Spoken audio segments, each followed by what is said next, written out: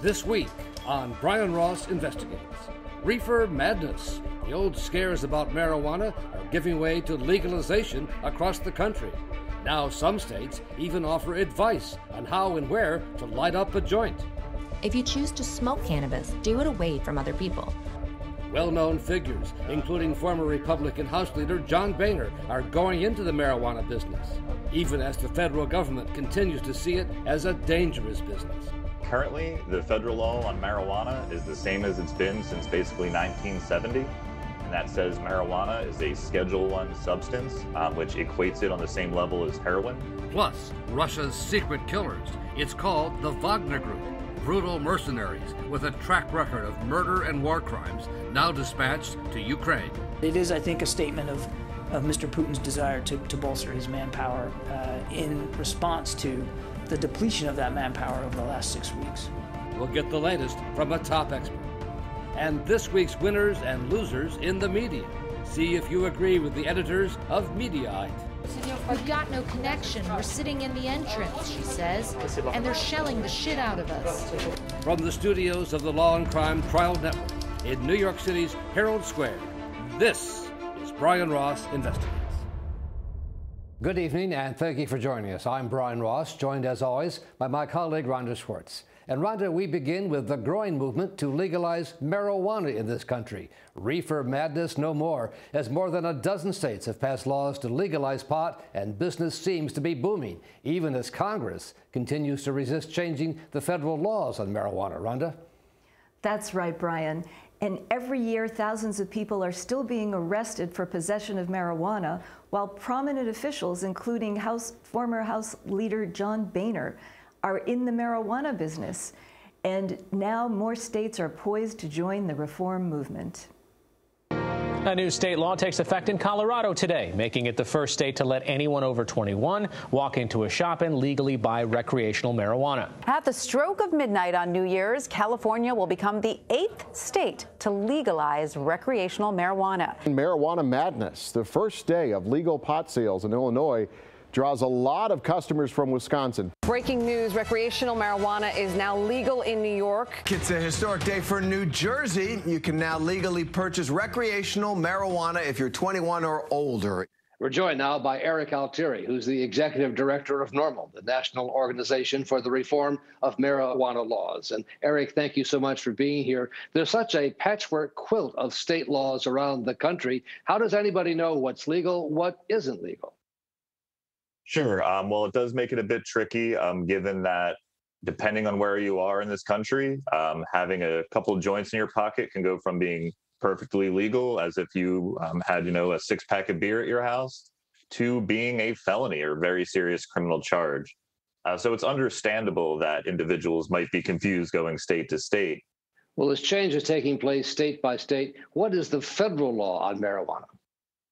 Well, currently, the federal law on marijuana is the same as it's been since basically 1970, and that says marijuana is a Schedule I substance, which equates it on the same level as heroin, which says it has a high potential for abuse and health problems and has zero recognized medical value, which is something that clearly the dozens of states with medical programs and the countless studies that have shown its efficacy would disagree with, and is completely in conflict with the 18 states plus Washington, D.C.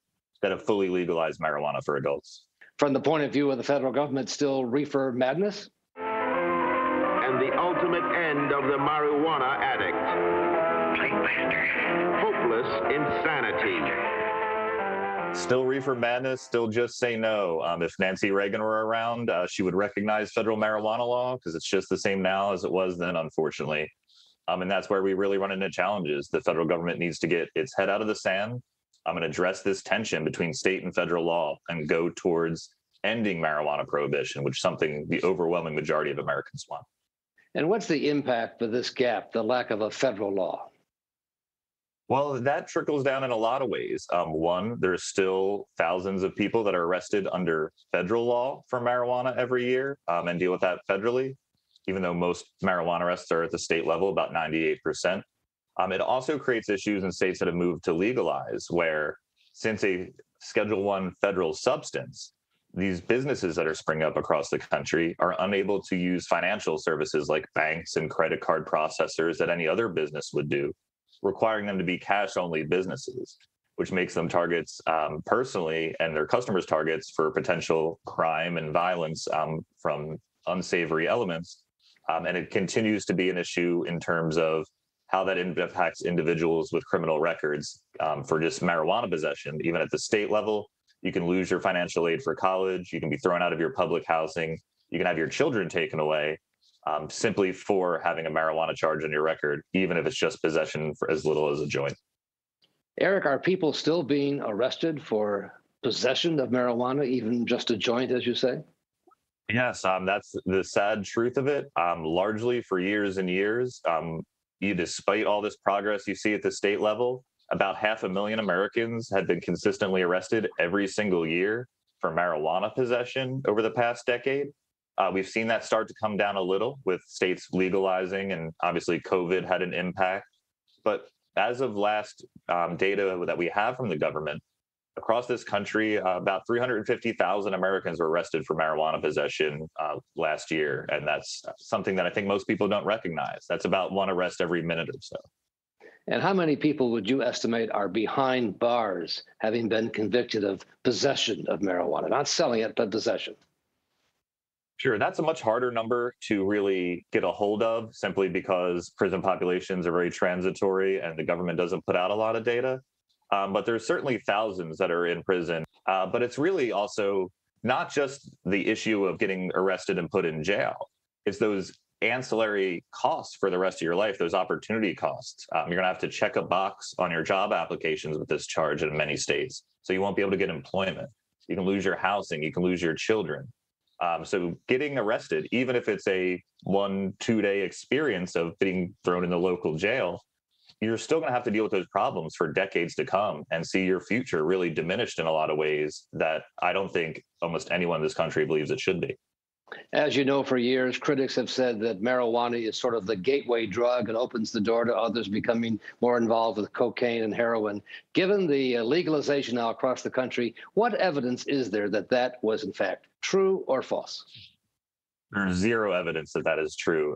The gateway theory is a theory, I'll use air quotes on it, that has been around for decades and been debunked time and time again.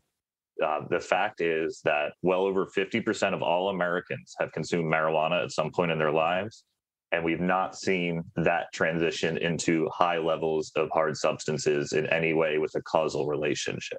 When you take marijuana out of those back rooms and back alleys and you put it behind the counters of licensed businesses, you don't have that connection, and you don't see that any real transition of individuals from marijuana consumption to harder drugs. And if anything we've seen, it's what we call really an exit drug. There's been a huge body of research in the past decade that shows that marijuana has successfully helped individuals with heroin and opioid addiction wean themselves off of that by taking a less harmful substance like marijuana to substitute it, and then ultimately get off the substances altogether.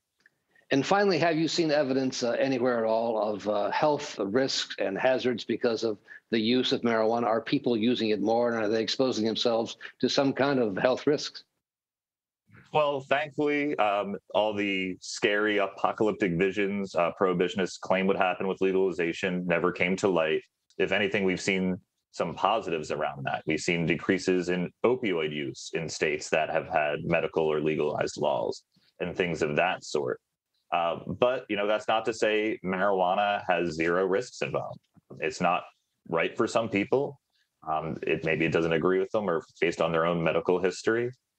But things like that, you can really address only through a regulated market, through public education campaigns.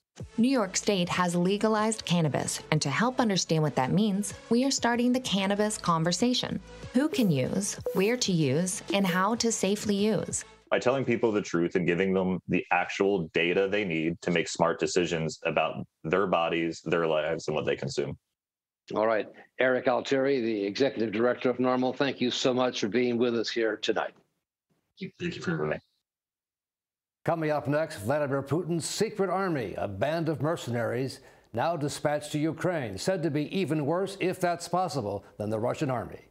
You're watching Brian Ross Investigates on the Law and Crime Trial Network.